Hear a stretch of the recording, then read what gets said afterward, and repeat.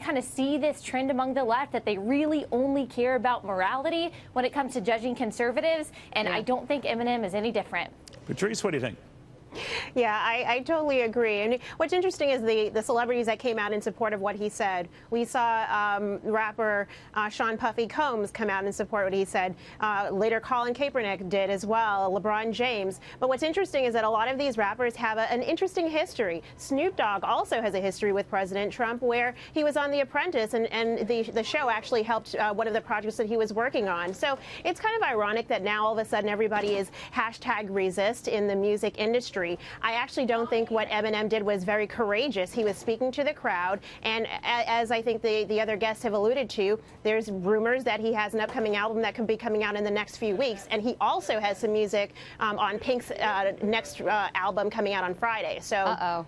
Yeah, you know, Carly, you could argue it would be very brave if he had a rap in favor of the president, but of course that wasn't going to hold my breath for that. Yeah, that would be the real bravery here. You know, we've seen this so many times where celebrities and politicians are considered so brave for making these political points when they're making them in a room full of people that feel the exact same way as them. So that's not necessarily the traditional definition of bravery. It's also not smart. I mean, this is why we're seeing the NFL ratings decrease, award show ratings decline as well, because a lot of times people just say, you know, celebrities, stay in your own lane, dance, sing, act, play football, but leave political talking points to political people. You know, and it used to be in the old days, and Allie, we dealt with this with late-night show hosts, of course, they were always free to bash a sitting president, whether he was Republican or Democrat, and you always had a feeling that it might be disproportionately so against Republicans and Democrats.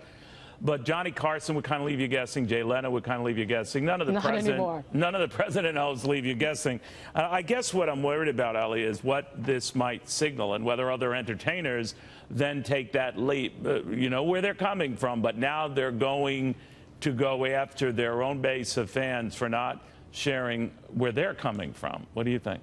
Yeah, absolutely. I actually don't have any problem with someone using their platform to criticize policies or even a politician that they don't like. But when you go after supporters, that's blatant disrespect for the people who have made you who you are. And we're actually seeing this not just with Eminem, but with the NFL too. Players saying, I don't care, don't come to my game if you don't like that I kneel for the anthem.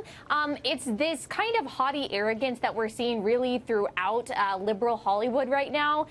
They think that they got to the pedestal that they're on by themselves and not through their fans. I think people are tired of seeing that arrogance, and I think we're going to see the market correct itself. I always wonder the entertainer that comes out and says, let's be fair and balanced. I don't know if you can put that to a rap version, Patrice, but if there's someone who can just say, I see the good and I see the bad, I see this, doing that, it wouldn't make a tightly knit song, I guess. But that might be welcome, but we're not going to be seeing that, are we?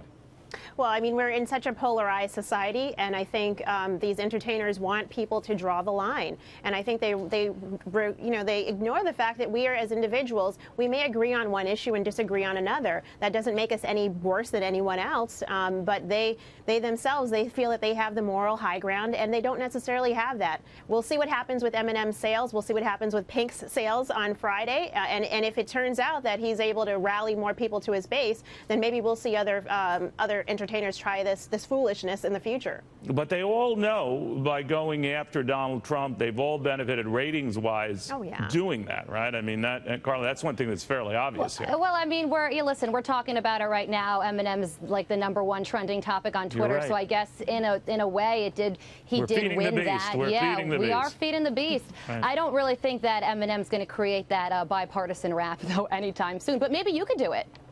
I can't even rhyme. Okay, you know, we'll leave the singing to the shower. I understand. It's ugly. All right, guys, thank you all very much. Thank you so much.